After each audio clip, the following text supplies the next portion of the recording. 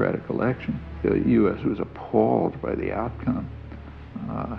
The victor was a populist priest, Aristide, whose support had come from a lively civil society that had developed in the slums and the hills that nobody was paying any attention to, just poor people. And the idea that they would elect their own president was outrageous. The U.S. at once moved to try to undermine the democratic government, withdrew aid, transferred aid to opposition elements. Before Aristide had even entered the race, the U.S. government had put millions of dollars behind the campaign of a former World Bank official, Marc Bazin.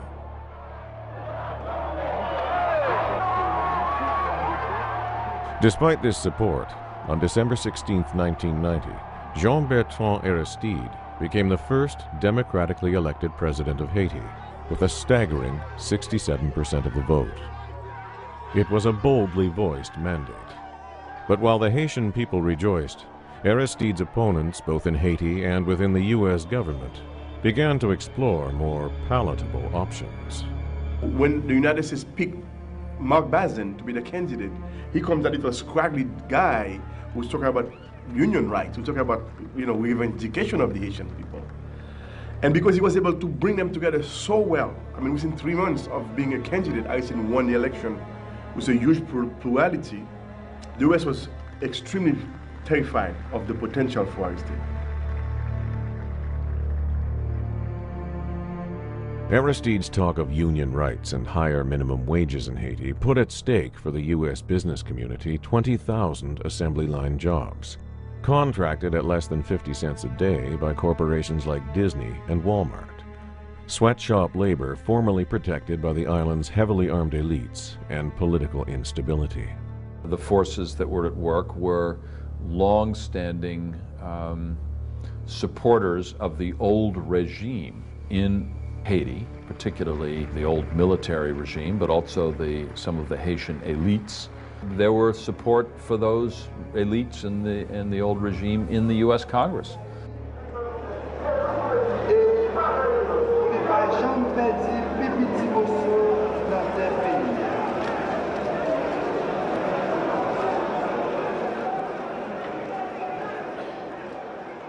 Once we have election where we will not have weapons, bloodshed, but on an equal basis, human beings freely choosing people they want to lead them, then we would feed our democratic process. Then we would break with the tradition of moving from one coup d'etat to another coup d'etat, but moving from one democratic election to another one. That was the goal. Aristide represented a threat to them because Aristide was the voice of the 85% of the country who had never been heard. If that can happen in Haiti, then it could happen in Colombia, and it's obviously happened in Venezuela, it can happen in Peru, and so on down the line. And they do not want those kind of popular democracies because they believe that they will confront U.S. economic interests. In 1990, Haiti had the first free, fair, democratic elections when I became president. 7 months later, a coup happened. At that time, Bush's father was the president of the United States.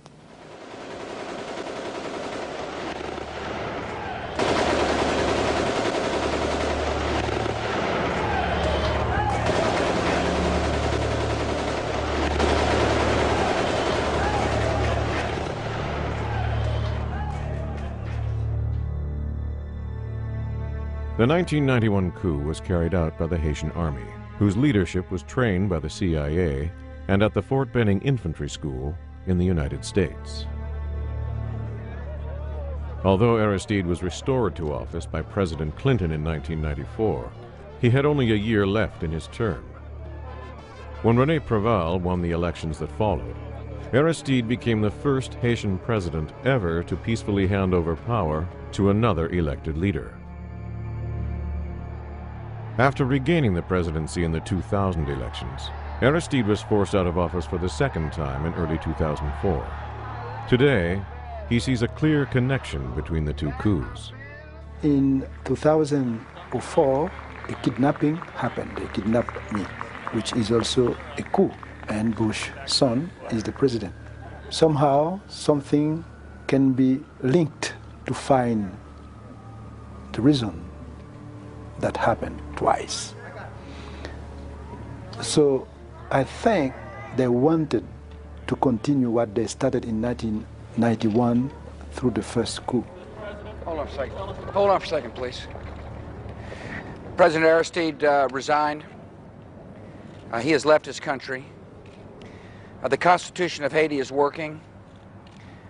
There is an interim president, as per the Constitution, in place. I have ordered the deployment of Marines as the leading element of an interim international force to help bring order and stability to Haiti. I have done so in working with the international community. This government believes it is essential that Haiti have a hopeful future. This is the beginning of a new chapter in the country's history. I would urge the people of Haiti to reject violence, to give this break from the past a chance to work, and the United States is prepared to help. Thank you. That includes humanitarian aid as well, Mr. President? Again, the world watched as Haiti descended into violence and chaos. But this time, the circumstances surrounding Aristide's departure are far less certain.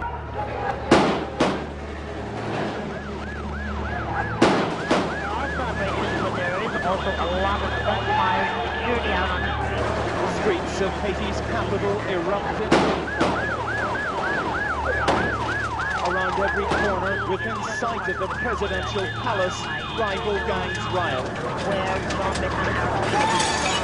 City Soleil and Bel Air right now are being strafed by automatic gunfire by former military riding around in pickup trucks who apparently are not considered to be bound by the 6 p.m. curfew that the United States has put in place in Haiti tonight. One area of uncertainty is the morning of February 29th, when Aristide left Haiti. It is known that he departed on a U.S. military jet and that he was kept unaware of his eventual destination. After more than 20 hours in the air, he was deposited in the Central African Republic, a nation the United States has no diplomatic ties with. Ira Kurzban, who served as general counsel to Aristide's administration, elaborates. When he wouldn't turn over the resignation letter, they threatened to let the plane fly out and leave him there at the airport stranded without any security at all. This was the ultimate gun to someone's head. They used intimidation, coercion, and then after they got him on the plane, basically kidnapped them and refused to tell them where they were going, refused to allow them to even look out the windows. U.S. officials in both Washington and Haiti were quick to respond. The idea that someone was abducted is just totally inconsistent with everything I heard or saw or am aware of. He was not kidnapped. We did not force him onto the airplane. He went onto the airplane willingly, and that's the truth. We didn't request his departure. You went yesterday to the palace at night? No, I did not. Representatives of Did the U.S. push President Aristide out of power? President Aristide made a decision for the good of Haiti, and I think... Roger Noriega, the current Assistant Secretary of State for the Western Hemisphere, echoed his colleagues' denials. We did conclude, because of his failure to take advantage of opportunities over the years, that he probably wasn't going to be able to govern the country. But in the final analysis, decision for him to leave was a decision that he made. And although the U.S. State Department presented to the world what effectively amounts to a letter of resignation, even some members of Congress are skeptical. In March of 2004, congressional hearings were held in Washington to investigate the ongoing crisis in Haiti and the role played by the U.S. government in Aristide's removal. Among those testifying were Timothy Carney, a former U.S. ambassador to Haiti, and Orlando Marville, a senator from Barbados who has monitored Haitian elections for the Organization of American States, the OAS. Both now serve on the board of the Haiti Democracy Project, the most powerful anti-Aristide lobby in Washington. Committee for calling these hearings. Let me take advantage of the ambassadors that are here and ask them, what does coup d'etat mean as relates to American understanding of the international understanding of that French term, coup d'etat? Ambassador Carney, I'm going to ask Ambassador Marvell as well, but since both of you are professional diplomats, what does it mean to you? A blow against the state, if you will, the forcible seizure of power, and there are any number of ways to perpetrate one. There was a book, in fact, done in the mid-'60s by Edward Luttwak. That's good for me, though. Entitled coup d'etat. I concur with that. It's a forcible takeover of power, but that's an old definition, and I think one is moving towards a definition of a takeover by force, a subtle takeover, a soft coup, a hard coup, and so on. Let's take an academic thing. From what we know, from what Secretary Noriega said, what does not make this a coup d'etat as ambassadors understand it? Rebels, force, fear, flee. When we interviewed both diplomats, they again stopped short of calling Aristide's departure a coup. But they underscored the U.S. decision to facilitate his removal.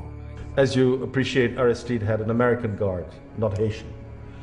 And he asked the guards if they were prepared to stand up and fight to the end. And they said no. As I gather, he went to the U.S. Embassy and asked if they would do something about it. And they said no. I think if you look at Haiti and Aristide and the United States, you are inescapably led to the logic that the international community, those who care about Haiti, looked at Aristide and found him inadequate. Yet some of those who Carney describes as dissatisfied with Aristide's presidency have been more than just bystanders to Haiti's political wars. The Washington-based Haiti Democracy Project, which Carney now chairs, is largely funded by the Boulos family, a Haitian conglomerate that owns several media outlets constantly used to lambaste President Aristide. The Group of 184, another anti-Aristide organization, is also headed by an American, Andy Aped, the president of Alpha Industries, one of the oldest and largest assembly factories in Haiti.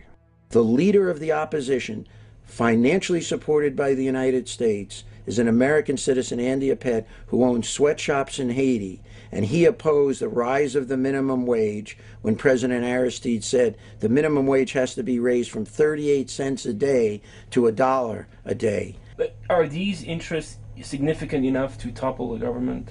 Well, they were significant enough to have a coup in 1991 when President Aristide was first there, and obviously the U.S. military helped. So the answer is yes, I think they are significant enough in the United States government's view. The United States does not want popular democracy in the Western Hemisphere. Popular democracy meaning people who are democratically elected who want to represent the vast majority of people within their country. That's the fight with Chavez. That was the fight with Allende. That was the fight with Michael Manley in Jamaica. And that's the fight with Aristide.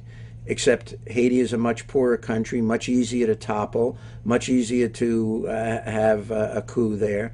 This is not about anything but the ideology of the far right wing that now really controls the United States government that does not support popular democracy.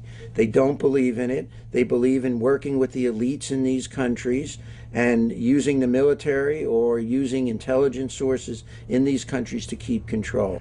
In other words, we simply do not accept challenges to our authority and prestige.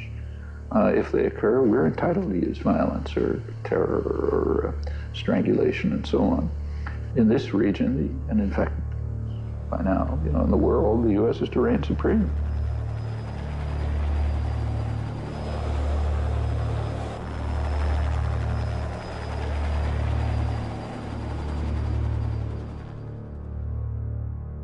Actually, in Haiti, what we have is a real genocide.